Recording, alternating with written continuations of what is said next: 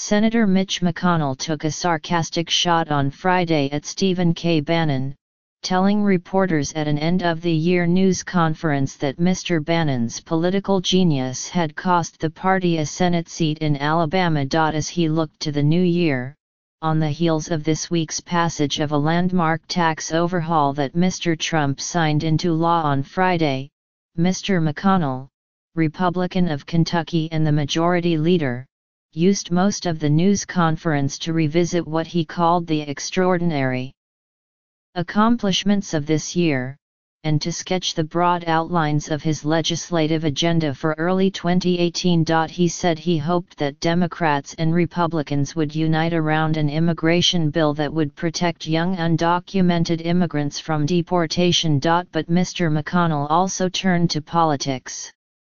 He will have to contend next year with midterm elections, and that means contending with Mr. Bannon, President Trump's former chief strategist and a fiery populist who is working to elect Republicans in the mold of Mr. Trump by waging primary election challenges against some incumbent Republican senators or candidates backed by Mr. McConnell. Complicating their charged relationship is the question of whose side Mr. Trump will take. Mr. McConnell expressed confidence that the president would back the candidates he picks, saying, "I believe the White House will be in the same place I am." In Arizona, for instance, Mr. Bannon is behind the candidacy of Kelly Ward, a doctor who lost a hard-fought primary race last year to Senator John McCain. Mr. McConnell said Friday that he backs Representative Martha McSally, though she has not yet formally announced her candidacy for the seat being vacated by Senator Jeff Flake. And in Nevada, Mr. McConnell is supporting the incumbent Republican, Senator Dean Heller, while Mr. Bannon is behind Danny Tarkanian, a businessman and serial candidate for public office. Analysts say Democrats have a shot of winning in both Arizona and Nevada. If they do, Republicans would lose their majority. Those two races are on a knife's edge, and the wrong nominee takes you out of the game, said Scott Jennings, a Republican strategist who is close to Mr. McConnell. In Alabama, Mr. McConnell had backed Senator Luther Strange, the Republican incumbent who filled the seat after its previous occupant, Jeff Sessions, became Attorney General.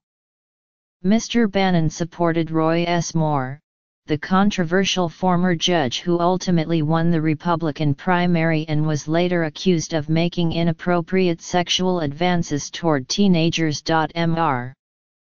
Moore lost this month to Doug Jones, a Democrat. For Mr. McConnell, the result is that an already slim 52-48 majority became even slimmer.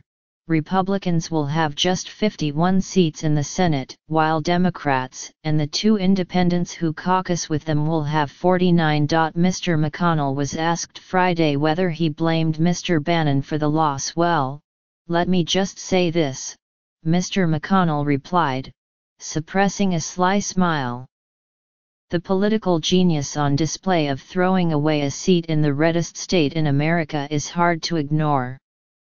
Mr. McConnell still has painful memories of the 2010 and 2012 election cycles, in which Republicans nominated Tea Party candidates who could not appeal to a general election audience.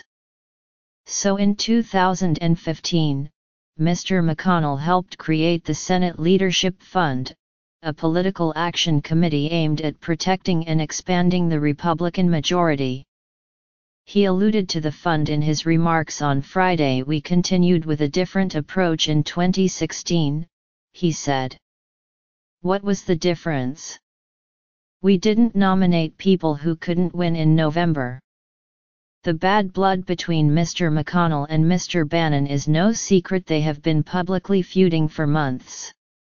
In November, Mr. Bannon vowed to oust Mr. McConnell as majority leader, saying in an interview, "I have an objective that Mitch McConnell will not be majority leader," adding that Mr. McConnell has got to go. To that, Mr. McConnell replied, "Ha ha,